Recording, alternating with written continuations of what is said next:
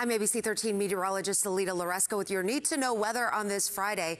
We've got a cool front moving in, but not after temperatures warm into the upper 80s to low 90s out ahead of that front. Today, we're not challenging any records, but it will be on the toasty side as the humidity increases and those onshore winds may trigger a spotty rain shower. The chance that you get a shower today will be less than 20%. You'll notice the frontal boundary doesn't quite make it into Houston this afternoon, but late in the afternoon into the evening is when we anticipate a few light rain showers along that front to move into the Houston area. Potentially around 10 p.m. is when the front moves through along I-10, and then along the coastline around midnight, a few spotty rain showers there, and then overnight those clouds should continue to push offshore. I'm thinking by sunrise there could still be some clouds along the coastline, but areas north of I-10 will see some rapid clearing, and we've got a beautiful forecast lined up for you this weekend.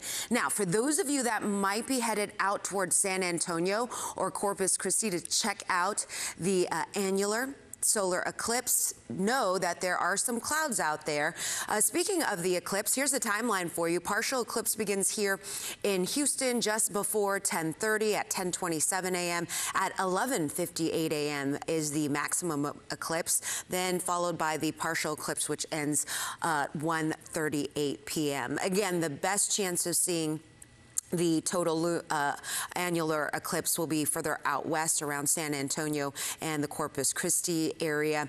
And you can see, as I mentioned, that Future Track is showing maybe even a few spotty rain showers just to the west of Corpus, but could be dealing with a little bit of cloud cover, and that may obscure your view. Otherwise, a gorgeous weekend, and the beautiful conditions, weather conditions, are going to continue through the middle part of next week, with rain in the forecast returning around Thursday as our next frontal boundary approaches the area. All right, that's a look at your forecast on this Friday. Thanks for watching.